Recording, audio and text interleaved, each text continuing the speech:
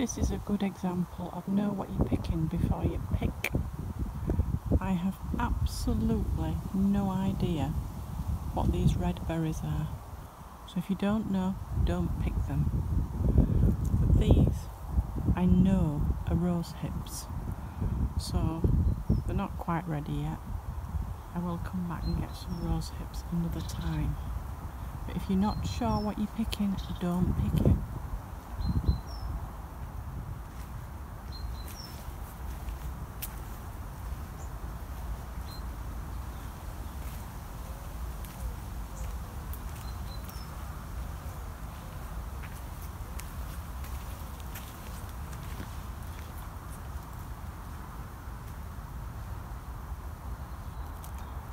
I know what these red berries are. These are hawthorn berries. But they are very, very similar to those. I have no idea what they are. So as I say, if you're not sure, don't pick them.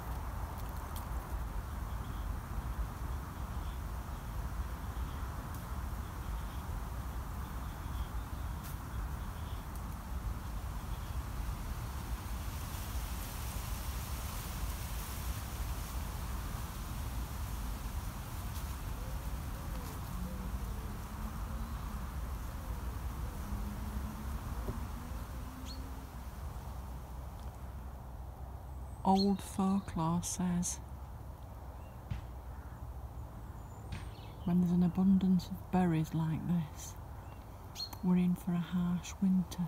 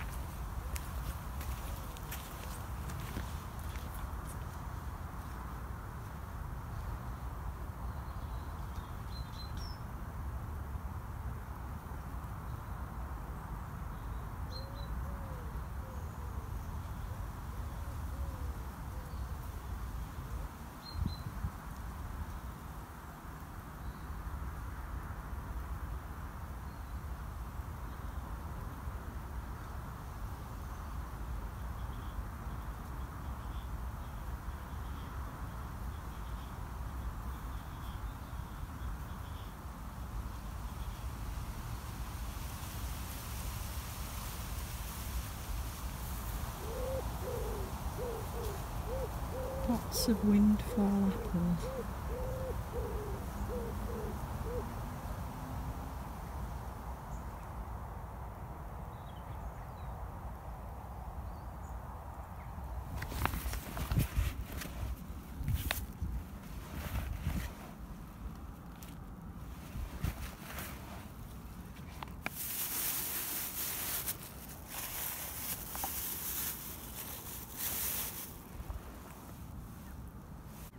Windfall apples, dandelions and hawthorn berries.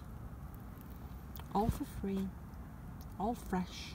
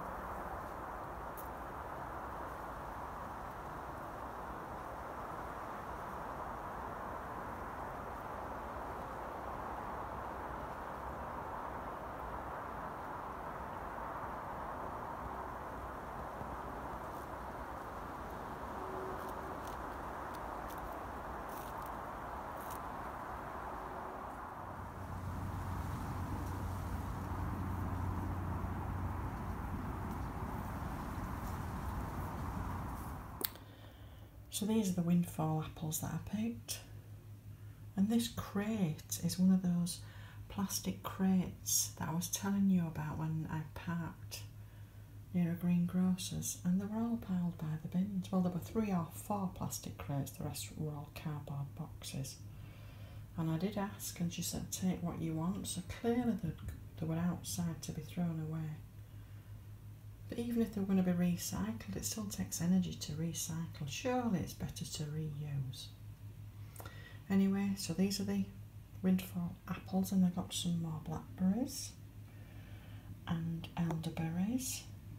So what I actually did previously with windfall apples and elderberries and blackberries, I just heated the elderberries and blackberries up, put them through a sieve, and then the juice I mixed with the apples, a little bit of sugar.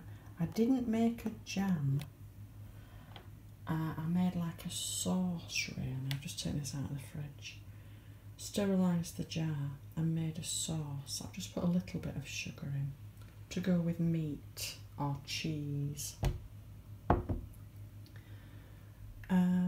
I don't intend to keep that for months and months, but it will certainly keep a month or 2 in the fridge because I've sterilised the jar. I got some hawthorn berries and some rose hips.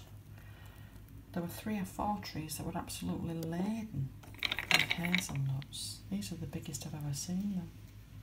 I actually just took some from some trees and left some from, took a few from a few trees, that's what I'm trying to say, and leave some on the trees for the wildlife. A few dandelions and some of the fennel from the usual place that I get it from. There's not many new shoots now. I'll use those in a salad, but the old woody stuff, you can still take that. It won't be very nice in cooking, but you can certainly dry it like I've done here.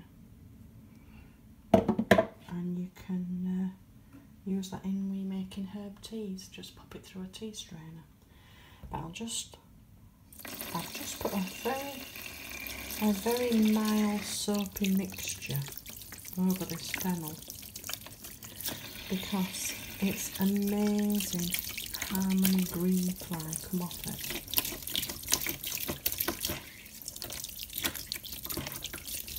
But as I always say, if you're out foraging, do your own research and make sure you know what you're picking before you pick it, people.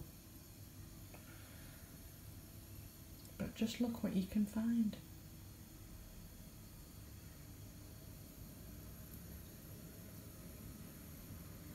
Take care.